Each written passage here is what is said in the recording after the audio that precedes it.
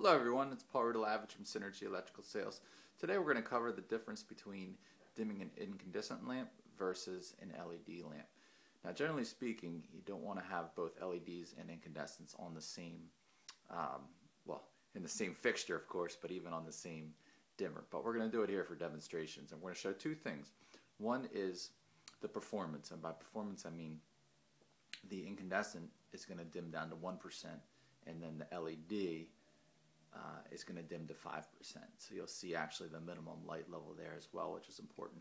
And the second thing you're going to notice is as the light dims, there's going to be a little bit different glow coming off of the incandescent versus the LED.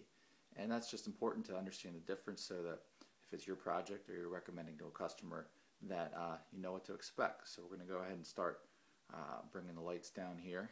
And I'm actually using a little wireless dimmer controller here.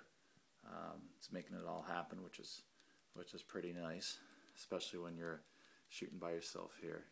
Alright, so we're bringing it down, okay, and we're looking at, again, the incandescent on the left versus the LED on the right, and starting to see on the left you're getting that orange glow, whereas on the right you're keeping more of a white light.